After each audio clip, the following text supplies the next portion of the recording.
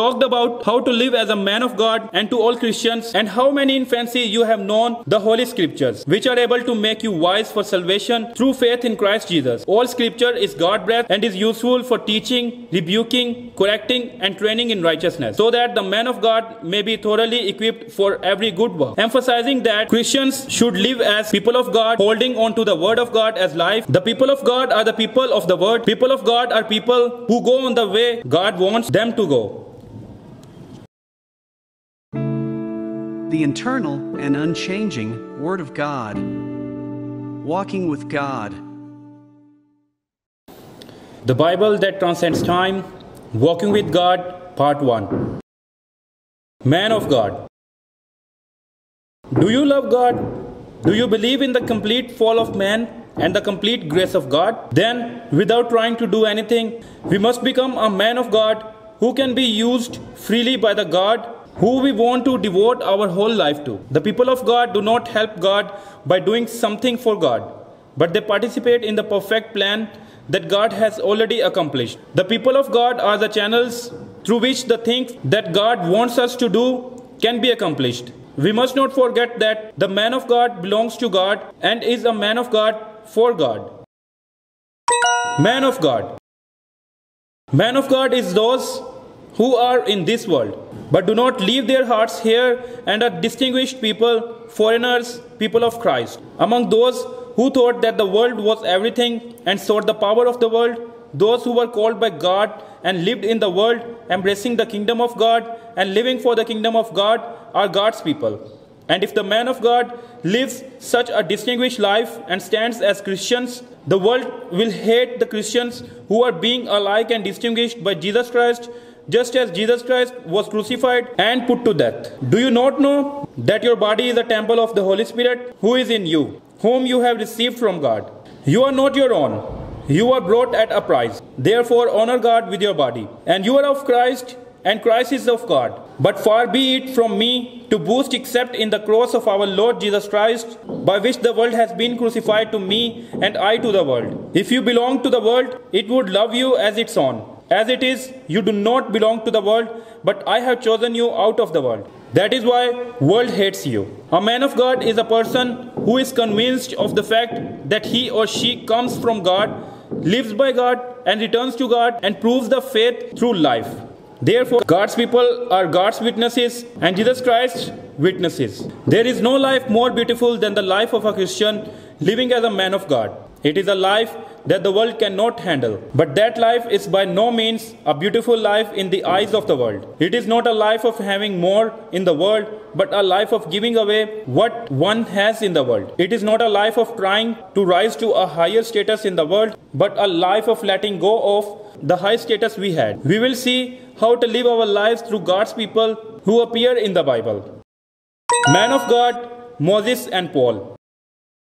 Moses is recognized as a man of God in the Bible. God had planned what he would do through him, even before he was born, and guided him from his birth to his death. Moses spent 40 years as an Egyptian prince in God's plan, learning all the wisdom of the Egyptians and growing into a capable person. But this is not the end.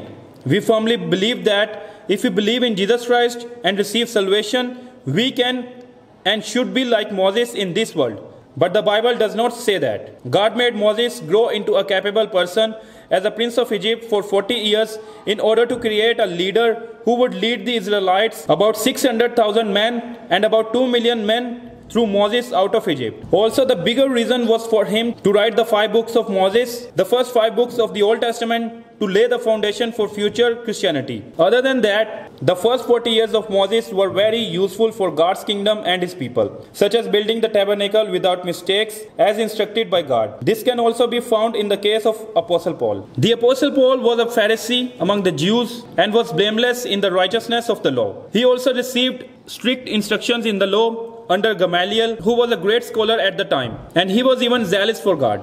God guided all these conditions and also used all these circumstances. So through the many things he had learned, God had him write 14 out of the 27 books of the New Testament. These two, like the 5 books of Moses, plays a very important role in establishing Christianity. Paul too used all his abilities for God's sake. This is because he was a man of God.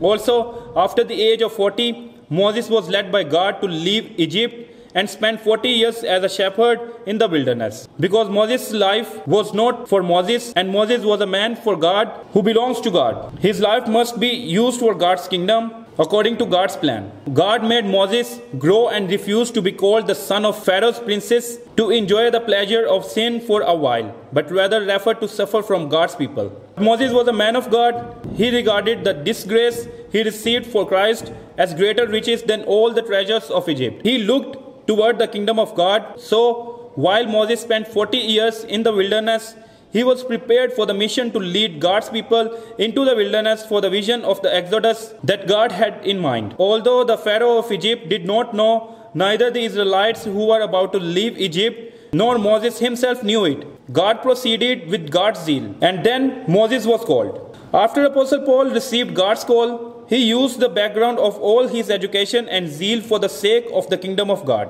This is because he was a man of God. Also, for God's sake, the fact that he was the next of King's tribe after King Saul, and that he was a respected Pharisee at the time, the intentions of the law that he had kept so far were regarded as excrement. In the Bible, we saw that in God's plan, Paul also had Roman citizenship from the birth, and the pagan city of Tarsus, where he was born and raised, played a useful role in preaching the gospel for the kingdom of God as a man of God in the future. In particular, Paul grew up in the Asia Minor region of Tarsus from a young age, and along with Barnabas, who was from Cyprus and met many Gentiles, was prepared as a person familiar with not only the Greek language, the language of the time, but also the Hellenistic culture, which was the culture of the time. And with Barnabas, he was ready to be used as a leading figure for the early world missionary. Moses and Paul were God's people who were called by God. Because they were people of God, they lived for God and then went to the kingdom of God. This is because God's people do not belong to this world. Man of God, Samuel.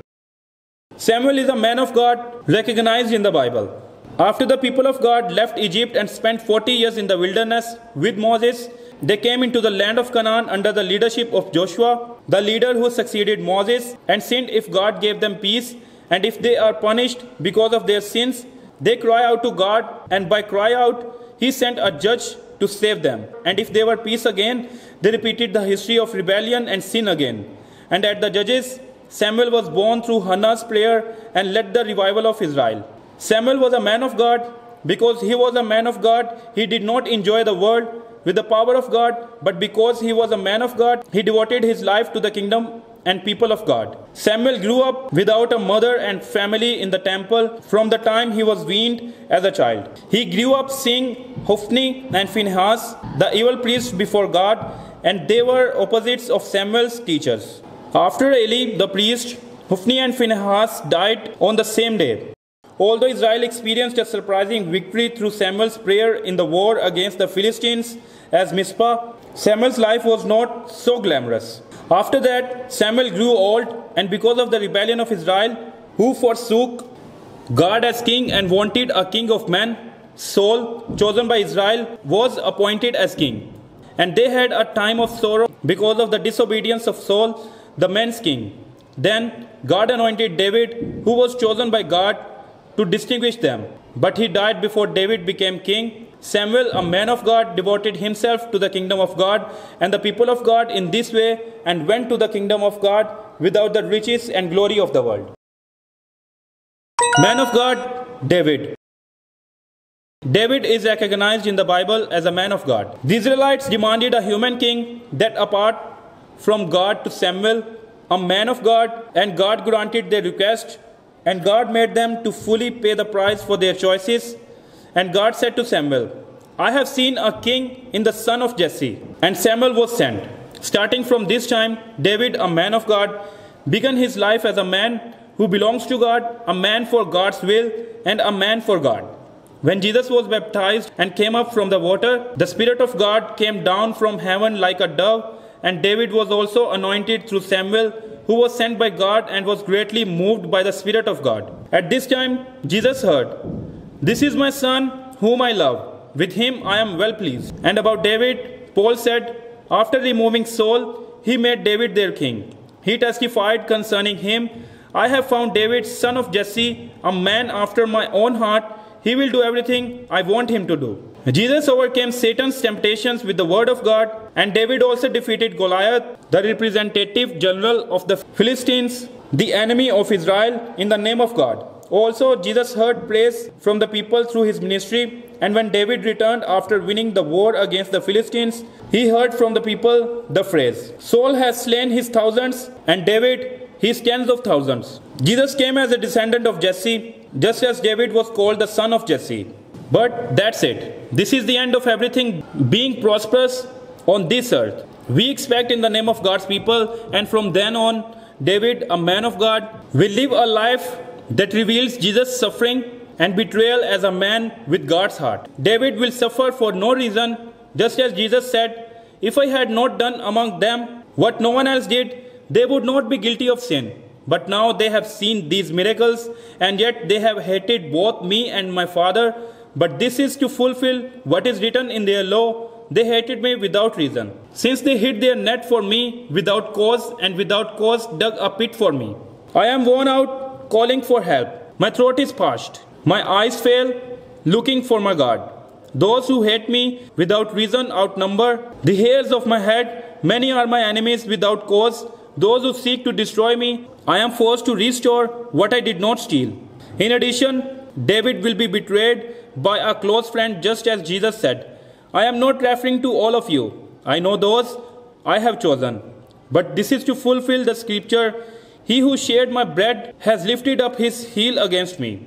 If an enemy were insulting me, I could endure it. If a foe were raising himself against me, I could hide from him. But it is you, a man like myself, my companion, my close friend. That's right. The life of David, who was chosen and called as a man of God, was filled with the life that revealed the coming Messiah, Jesus Christ. Afterwards, David was lowered even further by the incident of Bathsheba and Uriah, realizing his sinful nature, and devoted the rest of his life to build the temple. This too was to reveal Jesus Christ, who would come as a true temple through Solomon's temple. In the same way, the people of God are those who fulfill the roles God has given them. That role could be leaving Mesopotamia, a fertile and prosperous land like Abraham, and finally sacrifice his beloved son, whom he bore after 25 years in Canaan, a land where famine awaits. As a burnt offering, the life of hearing from God. Now I know that you fear God, because you have not withheld from me your son, your only son. Or that role can be like Joseph, who lost his mother at an early age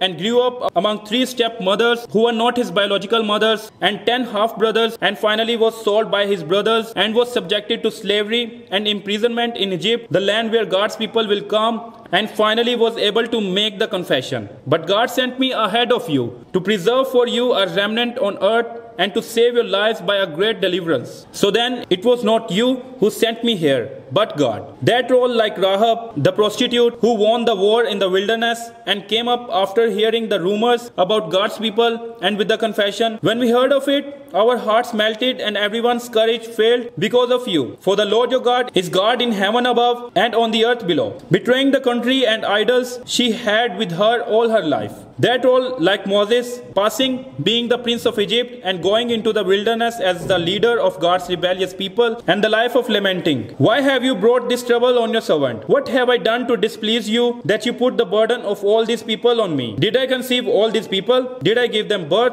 Why do you tell me to carry them in my arms, as a nurse carries an infant, to the land you promised on oath to their forefathers? That role can be like Caleb, who with Joshua fought the battle alone with Joshua, while the 10 spies who accompanies Caleb shouted unbelief, and while everyone died and confessed to Joshua. I am still as strong today as the day Moses sent me out. I am just as vigorous to go out to battle now as I was then. Now give me this hill country that the Lord promised me that day. You yourself heard then that the Anakites were there and their cities were large and fortified. But the Lord helping me, I will drive them out just as he said. A life at the forefront of the battle for conquest of Canaan. That role can be like Hannah, whom God forbade to conceive, so she was greatly and harassed by the enemy Peninnah, and finally prayed. In bitterness of soul, Hannah wept much and prayed to the Lord. And she made a vow, saying, O Lord, if you will only look upon your servant's misery and remember me, and not forget your servant, but give her a son,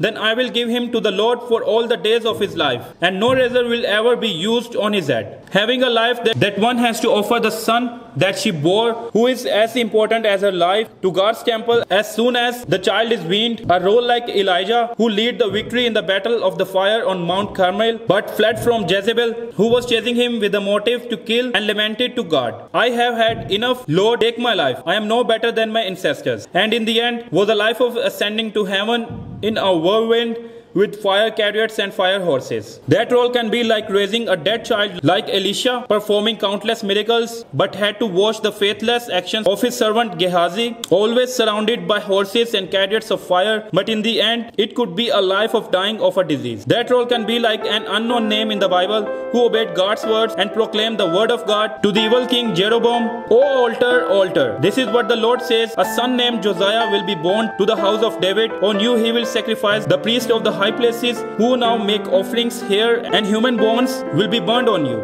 and can be the life deceived by a false prophet and eventually torn to death by a loin. Apostle Paul said to Timothy, for we brought nothing into the world, and we can take nothing out of it. But if we have food and clothing, we will be content with that. People who want to get rich fall into temptation and a trap into many foolish and harmful desires that plunge men into ruin and destruction. For the love of money is the root of all kinds of evil. Some people, eager for money, have wandered from the faith and pierced themselves with many griefs. But you, man of God, flee from all this and pursue righteousness, godliness, faith, love, endurance, and gentleness. Fight the good fight of the faith. Take hold of the eternal life to which you were called when you made your good confession in the presence of many witnesses. The Bible that transcends time, walking with God, continues.